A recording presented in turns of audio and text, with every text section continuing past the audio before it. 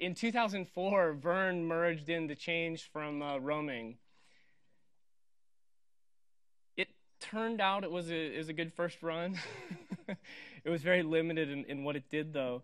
It only did SMB1, and it was architected in a sort of odd style. It was, I'll go ahead and say it for anyone that understands, but it used binpack for like doing unit parsing, but then the larger structure of the protocol is actually sort of the flow control was done through C++, which is a little strange. And personally, for me, I like to avoid C++ and analyzers because that's just a good way to add a vulnerability into Bro. So speaking of server message block, I went to Wikipedia. I thought that that's probably how a good way to start the presentation is, so what is server message block? Don't call it CIFS either. It's not CIFS. That was an old name, and Microsoft officially deprecated that name. So it's not the common internet file system. But this is actually, it's a really old protocol. Microsoft didn't create the original version of it. It was someone else who I should have looked up who it was. They adopted it and extended it, as you might expect, and caused a lot of consternation for anyone trying to use it. The most important thing here, though, I think, is that if you look at it, it says an application layer network protocol, fine, no problem. Used for shared access to files. Okay, that's getting scarier. Printers, oh God. Serial ports, oh my God.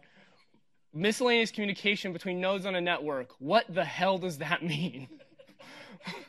It's just even reading the first sentence in this thing is just completely horrifying from a implementation perspective. And then you find out how many versions are there, and you start going, what the hell? Why are they doing this to me? And then you ignore the fact, okay, well, everything, so to sort of calm that down, everything after 2.0 is sort of like extensions on 2.0. So really, it's 2.0 plus.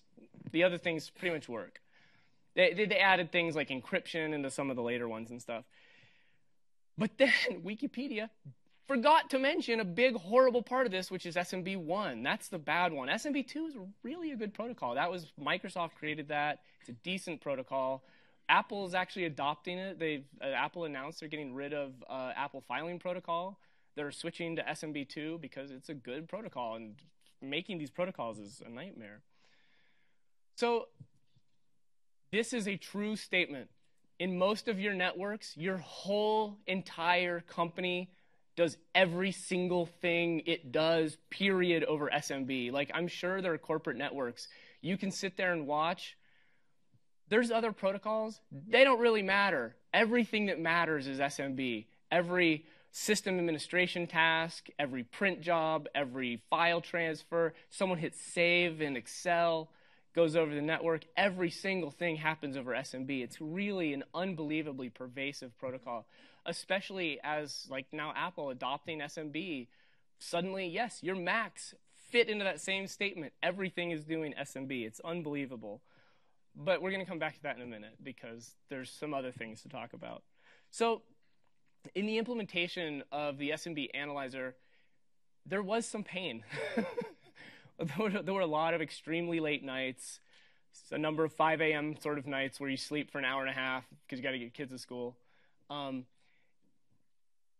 It was a long discovery. So this is binpack, the binary protocol analyzer compiler, which is how a lot of the more modern analyzers and a lot of the analyzers in Bro are written in binpack. It's a way essentially of avoiding buffer overflows in protocol parsing, because if you do things in C to do protocol parsing, you're just asking to add a vulnerability, as I know several people in the audience are familiar with not adding vulnerabilities. Why would you do that? It's just very hard. This makes it much easier. The thing in here that I wanted to point out, so this is SMB1. You can see these are like unit definitions. So it's like a unit of the protocol being defined here. And you can see there's, like, on the left, you have a name of a value to be parsed and then the type to be parsed. So like that first one, word count, it's like, okay, parse 8-bit uint, and there you go. It parses that. And X, there's another structure, another type called SMB and X that then gets parsed there that is however long it is, and I can't even remember. It's maybe 32 bytes, 32 bits. The thing in particular I wanted to point out on this is SMB1 is a really old protocol. Long ago, people did not have 5 terabyte hard drives. And so it kind of had this thing like, why would you write to byte, why would you seek 5 gigs into a file and then do a write? So the idea was that, this is actually a bad example, but do you see, the thing I'm trying to point out here, I guess, is it's got data len low and data len high, and they're separated by another value. Microsoft realized that they needed 32-bit integers for this case, but they had defined the protocol using 16-bit integers. And so they were like, we've got some reserved bytes that we're not using in the protocol, so those are the other 16 bits. And they just defined it. And this stuff is not really clearly defined anywhere. There's a lot of like, oh, my PCAP doesn't parse right. Ugh, and you like dig and probably look at the Wireshark analyzer and then go, oh, they figured it out and whatever. So you can actually see that we parse data len low, data len high, and then down at the bottom, we're actually defining data len, which is the actual data length, and it's a 32-bit integer. And so we take data len high, shift it 16 bits to the left, and then add data len low to it. And that's your actual data length instead of just using a 32-bit integer to begin with, because that would have been thinking too far ahead. And it's hard, to be fair. It's hard to think ahead. So there's another one. This is SMB2. Just another thing this is more pain in SMB. So what would everyone assume that an SMB2 write request is? You're telling it, hey, write these 32 bytes to that file. Trick's on you, because guess what? What if that's a pipe? Maybe you're not talking to a file. You're like, write it to a file. Ha ha ha, I'm actually talking to Microsoft SQL, but I'm doing it through a write. It's not a file. So we suddenly have to go, is this a pipe or is this a file? Because if it's a pipe, don't send it to the file framework. Send it over to the pipe stuff so you can do DC RPC analysis on it. It's yet another thing. I had no idea how any of this stuff worked. And so it was this slow, long discovery process of how to do this. And then, so the immediate next question that comes up, all right, so I know conceptually, like I know that my car works by, the engine fires and the pistons go up and down. You're like, okay, I know that if it's a pipe, I need to send it over here. But then you go, how do I know if it's a pipe? I don't even know how to tell if something is a pipe. Oh, there's multiple ways of figuring it out. So we actually have the tree that was mapped. So you have to map a share, and you can map like a pipe share, and you know ahead of time, you're like, okay, things that are done over this share are pipes that it's talking to. So we actually I had to add code to make it deal with all that and understand that it's talking to a pipe, and it was a big nightmare. But anyway, this works. You don't have to worry about it. It's nice from that perspective. But even after, so there's all this pain of just getting the parsing working, but there was still a huge question. What do you log? You've got this protocol, and you're like, all right, here's a protocol. It's HTTP. You've got a request reply, and you're like, okay, what do we log? Request reply pair, some data from those two, whatever, it's fine. SMB, what is it? Well, it's file or random, protocol, whatever. It's just sort of like everything. You're like, what's it do? Everything in the world. What do we log from that? I don't know. And so we actually worked on this for a really long time. We asked, what do we log? I have no idea. I still don't even know if our logs are right. I have absolutely no clue. The one thing you do know to begin with is, what are our raw materials? What are the lumber that we cut down that then we can build a log house? Oh, God, that works. I never even thought of that. Anyway, so should have put a tree on there. So here are these are events, and these are all events in 2.5 that you can write a bro script, and you can handle these events, and you can do something with them. Good luck if you decide to do that, and I hope you do, because it's scary. But there's stuff you could do here, I'm sure. But the downside to that, though, is a lot of times you have to really know the SMB and SMB2 protocols to be effective with them, and those are scary protocols. They're everything protocols, so they're by definition scary. So here's what the logs are for 2.5. SMB mapping, one of the kind of obvious logs is whenever a host goes, I'm going to go out to the remote machine and I want to map that drive, that share. That's pretty clear, like that's probably worthwhile logging that a host has mapped a share. So that's what SMB mapping.log is. Typically on most networks, this is not turning out to be a really huge log because you don't see the drive mapping that much. Someone gets into work, they turn the computer on, map a share, and it's mapped all day, and then they disconnect. So you don't really see that much going on there. SMB files is a little different. There's this sort of defined set of actions. An action could be like a file open or a file close or a rename or a delete, things like that. That goes in there. And I do need to explain a little bit of create the distinction between files log and SMB files log.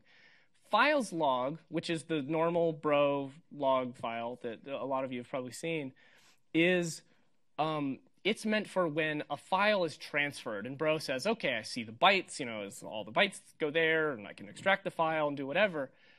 SMB files log, you did not necessarily see the file itself get transferred. You could see that something referenced that file or that something deleted that file. Because if you tell, you're like, hey, server, delete that file. Bro never saw that file. You just saw it say to delete that. But would anyone disagree that it's worthwhile to see that? Like, of course, you want to see if someone deletes something remotely or renames it. Unfortunately, we only have delete and rename for SMB2 right now. But a lot of networks are moving to SMB2 very quickly, but you do still see a lot of SMB1. And then to continue, remember this is the kitchen sink of protocols. So you've got remote procedure calls. And in the Microsoft world, it's called DCE RPC. And I should have looked up what DCE stands for. So when someone asked what that stands for, I could answer. But I did not look that up. So it stands for something. But RPC stands for remote procedure calls. But anyway, there's mechanisms for encoding arguments in them and doing remote calls. And that's basically it. So what actually ends up in that log is you get the IP address information, so you have like kind of the connection information, timestamp, and then you'll get an endpoint, and that's essentially like the URL or the not URL. I'm sorry, I said that wrong. The DLL on the remote side, kind of that you're talking to, or the service on the remote side you're talking to, and then you'll get a function name, and it's like the function name, and it'll be like the WinReg service, and you're calling some registry key update write something or other. And right now, none of those are being parsed. I'm hoping that in a future release, we'll be able to do some more parsing there and add like 15 billion events for all the different things that happen over that. And then Vlad, when Vlad was working on this, Vlad, where are you? There you are. Vlad has worked on SMB along with me. It's quite a bit, and I think you can talk to him if you'd like to, and he will agree that SMB is a nightmare. But he originally had added the NTLM analyzer, and it's not integrated in other places yet except for into SMB. I do want to get it eventually integrated into HTTP analyzer and stuff like that, so that if someone does NTLM over HTTP, you'll see that. But it is there. It shows if they logged in, if they authenticated, if it was successful, and some other stuff. And we'll look at some logs now. So SMB mapping is it just shows when a disk is mapped. So you have like the name of it, the share name, the IPC one you see over at the right side. It says pipe. That field. So you've got these fields. I cut out the connection stuff on this one. But the fields are path, which is that first one. And a lot of times you'll see service and native file system empty. And then share type, it'll have the best guess that Bro can make as to what the share type is. Sometimes we just like miss the message where you would actually know the share type, so it has to sort of make a guess. But anyway, the thing in here I wanted to particularly point out was these two. This was yet another one of those, oh crap, discoveries. Those are actually on the same TCP connection. So Bro mapped two shares. So you see one connection, and you're like, the easy, nice thing from a developer perspective, I guess, would be to say, okay, this connection mapped the share, so I know now anything that happens over this connection is talking to files on this share.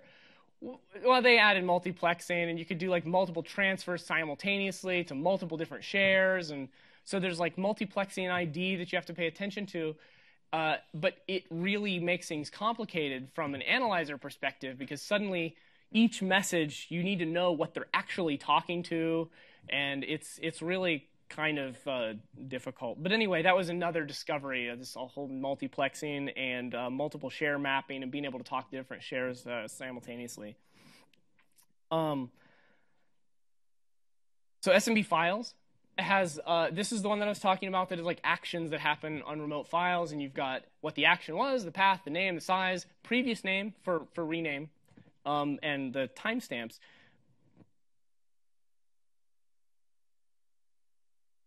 Okay, well, I have an example. Apparently, I just didn't finish that slide. It's interesting. I thought I had finished that. So anyway, but there is an example in just a second that's kind of great, so we'll get back to that. So DCE RPC log, this is like what I was saying.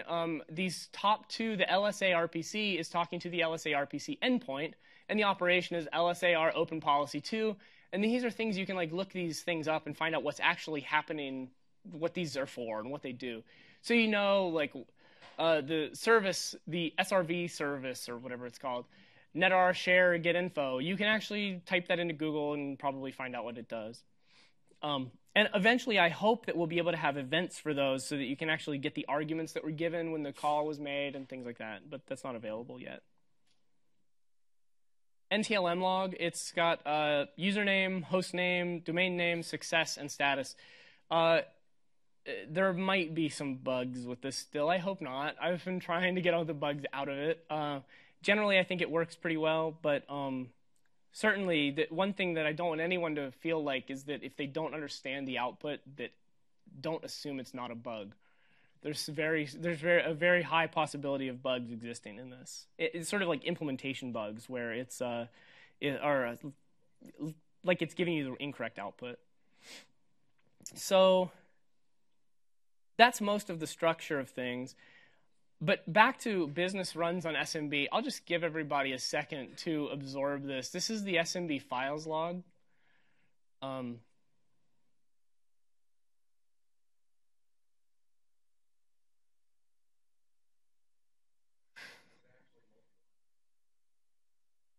No, this was me formatting it to make it easier to read. I don't think that whoever is working on that Excel file wants the incident responders to have that Excel file, because the incident responder is probably in that Excel file. And the interesting thing is, imagine if the incident responder is like, well, you know, Excel files are interesting because, you know, maybe attacks happen over them sometimes. And so maybe the incident responder is like, well, as a rule of thumb, we extract Excel files. So it suddenly opens this sort of Pandora's box of questions where suddenly the business says, do we want that? Or it opens this other question of, well, the incident responder says, well, I see this person working on this has been saving it over and over and over again for like weeks. Let me diff my name in that over the weeks and see how my salary, my raise for next year changed over the last 3 weeks. Why did my raise go down? And suddenly it brings up all these horrible questions in the business. But this is the whole point about business runs on SMB. Literally, as the next year's raise pools are being created, where is it being done? SMB. As attackers are pivoting across your networks, where is it being done? SMB. As systems are being managed with group policy objects, where is it being done? SMB. As people are exfiltrating data off your networks that are insider threat people, which you know, whatever that means. But where are they doing it? SMB. Like literally just everything happens over SMB. People are doing printing to your printers. Where is that happening? SMB. It's just everything happens over SMB. And it puts incident responders, I think, in a sort of weird position, but the visibility is worth it, I think. And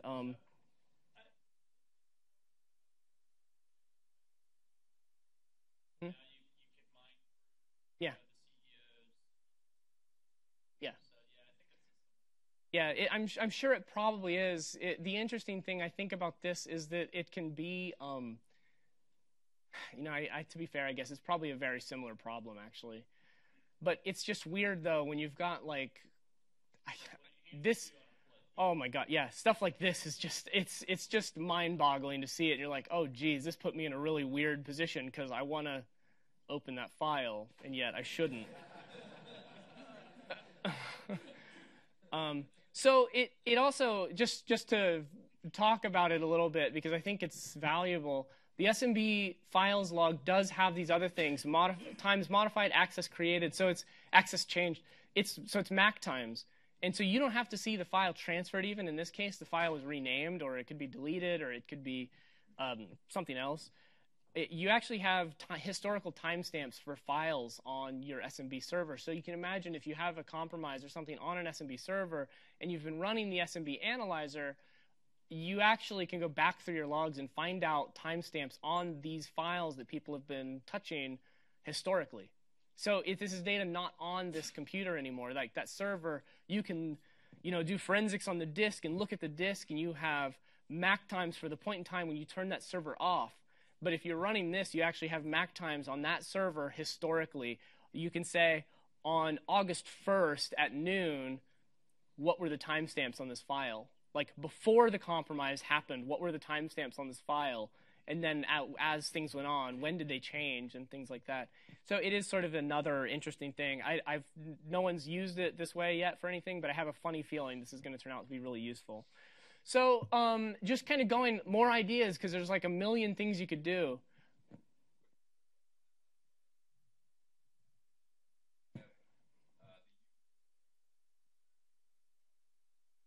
Oh, you could map it all together. With that UID? Yeah. Okay. So more ideas. Search for finance, tax, accounting, backup, audit, HR, merger, acquisition. Literally, just grep for that stuff. It's crazy. You could create honeypot directories, and you could create a directory that would match those, and just let yourself know if those ever get touched. It could be worthwhile. And I don't, the insider threat thing, I'm sort of conflicted about that, because it's sort of like detecting people doing their jobs in some sense, from a usage perspective. But who knows? I mean, this is certainly a possibility there. Analyze GPO policies. You see all of this stuff. They're just INI files that are sent around. It's all visible. And I don't even know there. There was one case I was working with someone. We actually saw their help desk creating BitLocker keys for newly provisioned systems, and they would save the BitLocker recovery PDF on an SMB share. We're like, oh, let's just extract all of those, and then we'll have all of those, like an extra copy of them, just in case. So you're actually seeing all of this stuff that users are like, all right, it's secure and safe. The system administrators would not have set it up in an insecure way and whatever. But then, the security team is sitting there and like, thank you, BitLocker recovery keys. Yep, okay. Ransomware detection. There was the talk from Fox IT, certainly. It turns out that's going to be a very hard topic, I think. Because what happens, Bro detects exactly what you told it to detect.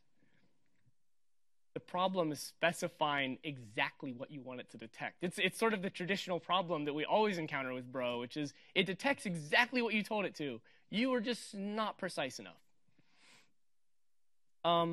So things like file hash detection, if you load the SMB analyzer in 2.5 and you have indicators of compromise and you've loaded them into the Intel framework, that already works. You don't even have to do anything, because it all feeds, files that are transferred feed through the file analysis framework, and it all feeds upstream and hits all the right places that it needs to hit. So if you want to use it right now, you can use the Git master 2.5 beta or 2.5 when it's released. All you have to do is add load protocols /SMB to local.bro. And it's actually in there already in the one for 2.5. You just have to uncomment it. We decided to leave it out because it's a lot of code. The generated C++ code from the SMB analyzer it's probably about 20 or 24,000 lines of code, something like that. It's all generated, though, from those binpack files. But I suspect in 2.6 we'll probably have it enabled by default, like most protocol analyzers that we trust. So again, if you want to load it, just load protocols SMB. Are there any questions? I have a funny feeling there will be. Yeah. They're not logged or parsed or anything. Essentially, all that is happening right now is so the question was DCERPC arguments are not logged, things like that. They're not logged because there's like thousands and thousands of these functions, and there is a project from Samba called PIDL that takes the interface description libraries and outputs Samba code, and they've put a front end on it for Wireshark that outputs Wireshark C so that they could support it, and we'll probably do a similar thing. So I'm hoping that in a future release you will actually see those like tons of events for those things in Bro, but not yet. You see that we don't have support for that. I played with it at one point and I got a partial analyzer written, but it needs integrated better. But no, if someone is doing, like, for instance, Microsoft SQL over SMB, you won't see anything from that. I think it'll actually possibly look like file writes. You can submit a patch. It's horrible. It's so bad. Anyway, I think there was another question. Yeah. Yeah, it does. For DCERPC, we actually support 5 different transport mechanisms for DCERPC right now. There's raw DCERPC, which is like the 135. I don't even know what port it is. It's like 135, 137, 139. You see it on higher ports too. When it hits, there's an EP mapper service, and you'll see it basically does port mapping, and so it opens up a service on a high port. Bro identifies it there automatically anyway with the DPD, and we'll start doing analysis on it. But yeah, definitely. You see that stuff happening. Yeah. So the question was, does it open the door for like exchange decoding? And yeah, it definitely does.